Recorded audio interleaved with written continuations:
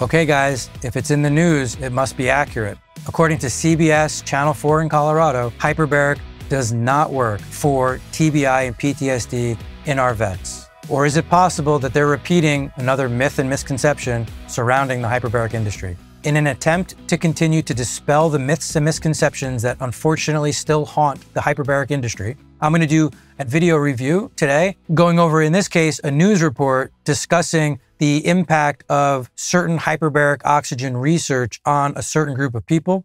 And I'll go through the video, share my thoughts, share my responses, and try to dispel any myths if there's any issues inside of this report. Veterans with mild traumatic brain injuries have been turning to something known as hyperbaric oxygen treatment. It involves a decompression chamber like divers use. Absolutely. Veterans have been turning to hyperbaric oxygen for TBI or traumatic brain injury as an attempt to reduce the symptoms associated with these types of injuries. But a study released today concludes the treatment doesn't work. CBS 4 health specialist Kathy Walsh joins us now. And Kathy, you first did a story on this treatment back in March, I believe. I did, Karen, and I was told back then that many desperate veterans were seeing benefits from this treatment. But this latest clinical trial, done in part at Fort Carson, had disappointing results. Before we even go into those results, I have to say this. First of all, a study's results are only as good as the study's methodology in the first place. So I'm not sure which study they're referring to. I'm not sure what else they're going to say about hyperbaric oxygen, but I know enough to say that until I see the full study, understand what they were after, understand what their methods were, understand who funded the study, and even what went into data collection and data processing, I'm personally unwilling to accept someone else's summary of said data.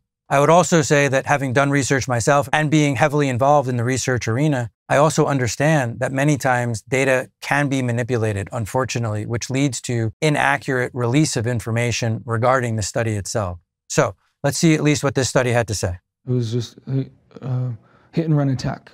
10 years ago, Donald Martinez got caught in a bomb blast in Iraq. 2 deployments later, PTSD, traumatic brain injury, sleep apnea, migraines. No medications helped, so a desperate Martinez turned to the Rocky Mountain Hyperbaric Institute. Back in March, he showed us how he spent time in a hyperbaric chamber, inhaling 100% oxygen. The increase in oxygen availability helps heal the brain. Dr. Julie Stapleton told us with the treatments, she's seen improvements in up to 80% of patients. While we can't rely on patient response and the subjective information that a patient may share with us with regard to their response to our therapies as the only measure for whether or not the therapy we're delivering is effective or not, we also can't dismiss that.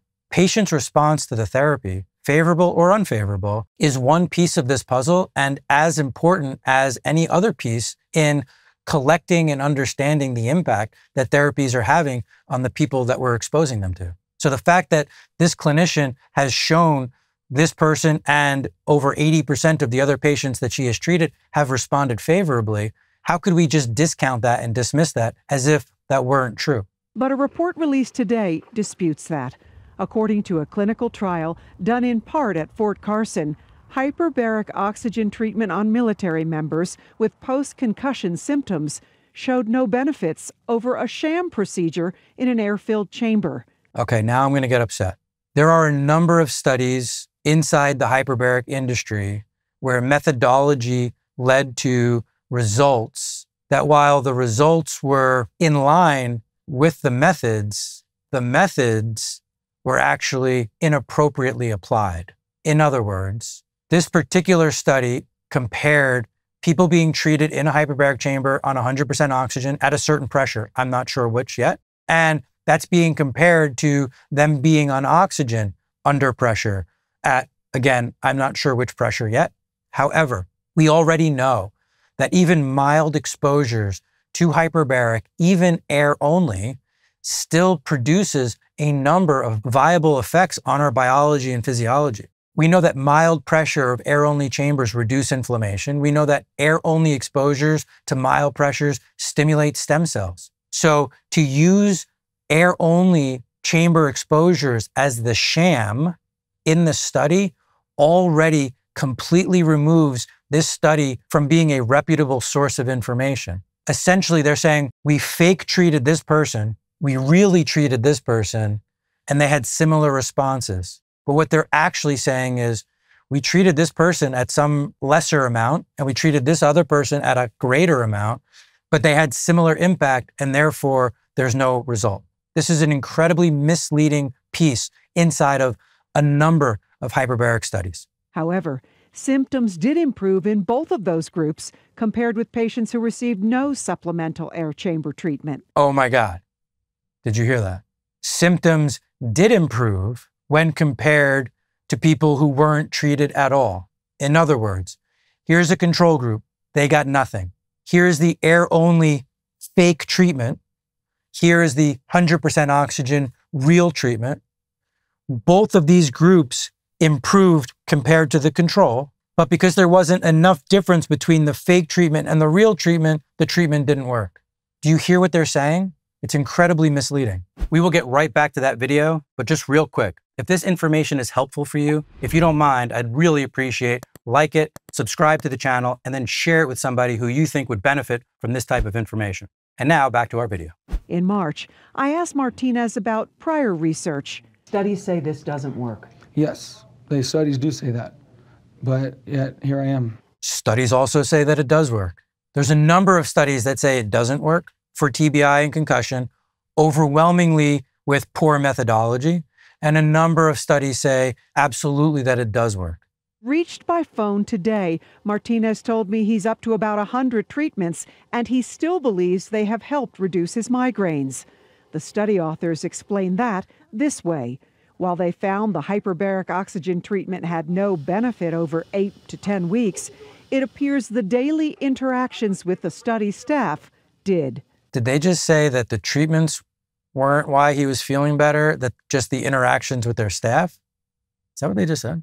Kind of sounds like what they said. Benefit over 8 to 10 weeks, it appears the daily interactions with the study staff did. So now they just basically dismissed the fact that this therapy may or may not be helping this guy and said that the only reason he might be feeling better over the last few months is because he's had a positive experience with their staff. Now, I do believe heavily in relationships and connections with people. I do believe that the connections and relationships we have with people are part of a value exchange and an energy exchange, quite honestly, that also could either add to or take away value from other therapies that we're doing. But they just fully negated the fact that this therapy might be something that's working well and helpful, and said that essentially that he's building nice connections and relationships with the staff and therefore he's feeling better. Reached by telephone today, Dr. Stapleton told me she has a lot of questions about this latest clinical trial.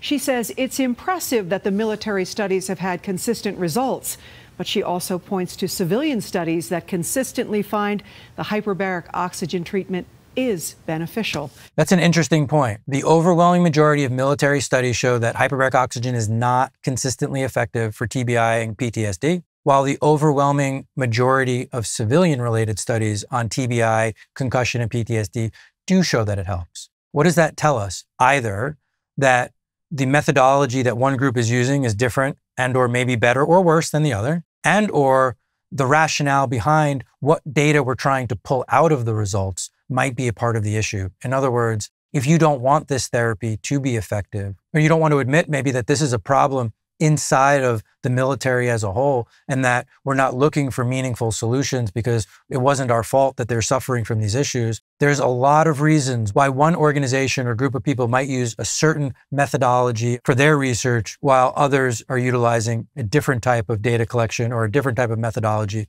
for their research. Again, I'm always skeptical of research because I know what goes in and behind the scenes. For your information, the largest study ever on vets with TBI and PTSD is currently going on at the University of South Florida, where they are collecting the most amount of information on the most amount of vets ever collected on any hyperbaric project, let alone on TBI and concussion. That is in the works as we speak, and we anxiously await the data collected from them because this will be a much bigger and broader understanding of what impact hyperbaric is actually having on these people suffering from TBI and concussion. If you're curious or interested to learn more about the issues inside of research design, and methodology, as well as some of the research that I did on hyperbaric oxygen, you can click right here. We did a whole series of videos on research methodology, and the research I did looking at hyperbaric oxygen and the impact on inflammation, cognitive performance, and of course, biological aging and epigenetics. Thanks again for your attention, and we'll see you on the next video.